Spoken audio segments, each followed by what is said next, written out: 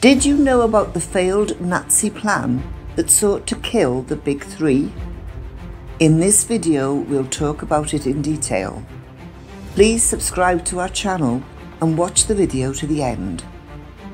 In 1943, things weren't looking good for Adolf Hitler's army on the Eastern Front.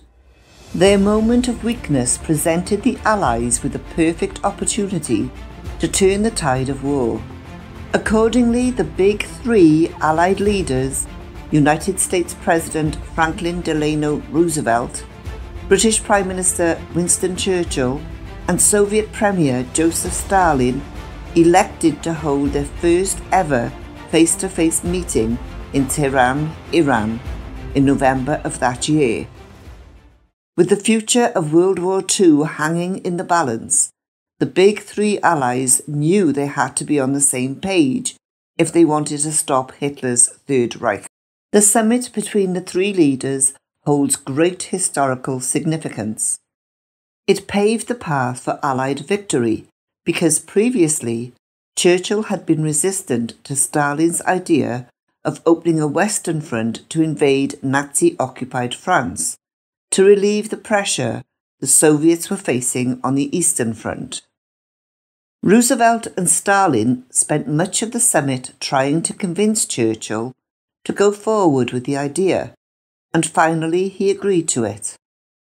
Now that the Big Three were on the same page, they could go forward with Operation Overlord, also known as the Normandy landings, which famously turned the tide of war and expelled the Nazis from German-occupied France.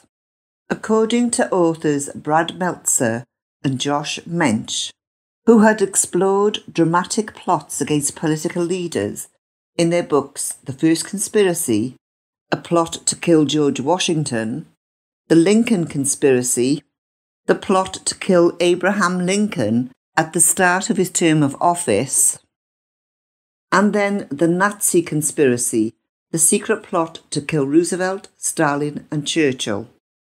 The Nazis sabotaged the cables sent between Churchill and Roosevelt to uncover news of the summit.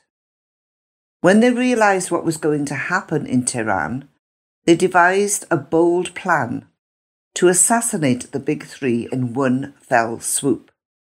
This one-shot triple assassination would surely change the course of the entire war. Strategically, such a plot would also have been feasible in Tehran, because the Germans controlled Tehran when World War II began. This changed by 1943, when the Soviets and the British took over. However, many Nazi sympathisers remained in the region. According to Meltzer and Mensch, on the day of the summit, a team of Nazi assassins were parachuted into Tehran.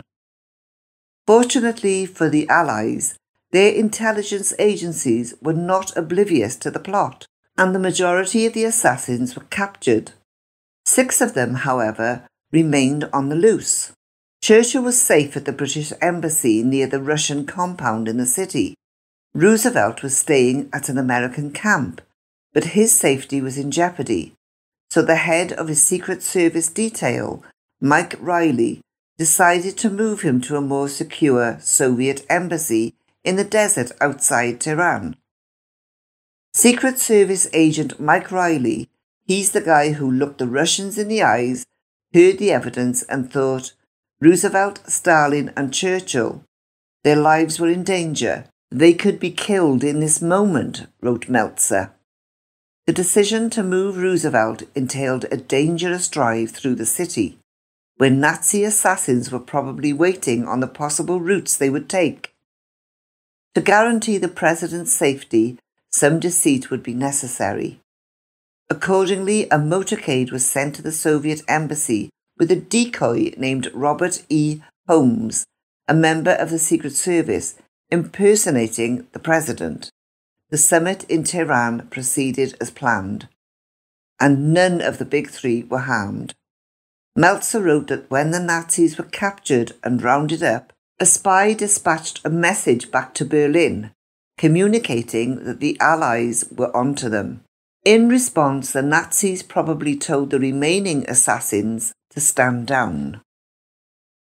The summit paved the way for an Allied victory, being the moment when, according to Meltzer, Churchill finally said, "You're right, I'm in. Normandy is going to happen." When Roosevelt returned from Iran, he told reporters, "I got word from Marshal Stalin they had word of a German plot." Please share your thoughts and opinions in the comments section below and smash that like button.